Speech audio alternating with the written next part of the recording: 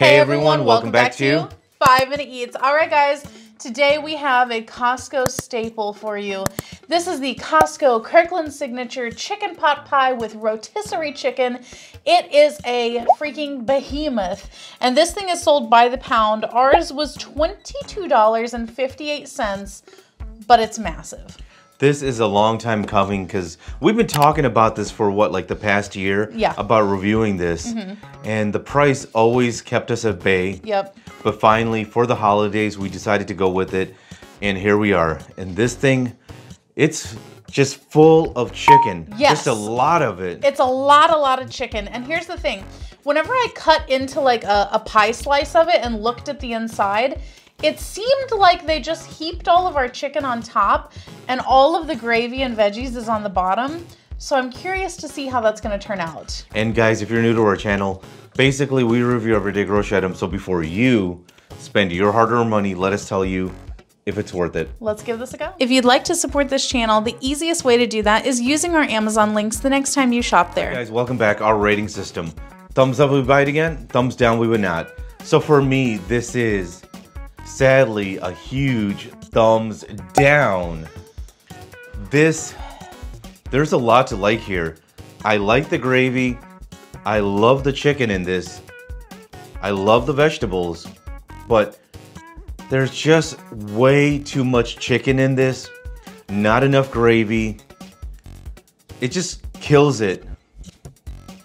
Okay, just that, right? Just that alone. Okay. But then when you get to the crust, I like the texture of the crust. I don't like how it tastes because something's off about it. It's not salty, but I was wondering, like, it tasted like some other type of powder. And I was trying to figure out what it is. I don't know, but every time I took a bite, it was just nasty. Was it baking soda, baking powder, or something like that? Flour? Yeah, it wasn't really like a flour taste, you know? Just something off about the crust. Did not like it. It's a shame. I think they need to tone down the amount of chicken that's in this and put more gravy in this. Thumbs down. Wow. Okay, so for me, this one is going to be a thumbs down. And I hate saying that because I'm with you. There's a lot to love here, but I'm gonna preface my review from here on by saying, I know your Costco makes it a million times better, but this is the problem, is that if you're paying for a Costco membership and you go in and you want to buy one of the take and bakes, it should be the same across the board. Like clearly there's a recipe to be followed here. So we've always encountered that our local Costco will like oversalt a lot of things. And then other people, they don't have that issue. So I don't understand why the recipe isn't followed or why it differs. Now this is not overly salty, but I just do not love how much freaking chicken there is and no gravy. Like there's a little bit, and what's there tastes great. I love the gravy. I think the chicken is pretty good, but it's dry chicken because there's just no gravy covering it.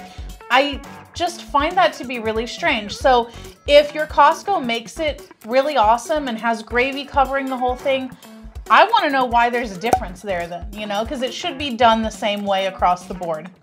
This though, I think it's a good value. I think that the portion that you get is good for the amount of money that you spend. It's good quality ingredients. The carrots, everything was cooked properly. Nothing was really bad about it. And I actually really liked the crust. I thought the crust tasted very buttery. So I didn't have the same issue, but maybe I just didn't pick up on it like you did. But the mere fact that the whole top half of it is just dry chicken is really a shame, because I wouldn't want to serve this as like, you know, to guests if I'm entertaining. If I was to buy this and it was just for us, like our family, I would have to put more gravy on it. And I wouldn't want to do that for guests because then it looks strange, you know? So I think that they really dropped the ball on it. To sum it up, thumbs down, thumbs down. And if you guys buy from Amazon, use our Amazon link. The reason is when you do that, we get 10 cents, 50 cents, possibly even $1, which means we can continue to review things. All right, guys, that's the video. If you like what we're doing here, definitely check out our other channel, Food Prep Inc., and don't forget to give us a like and subscribe.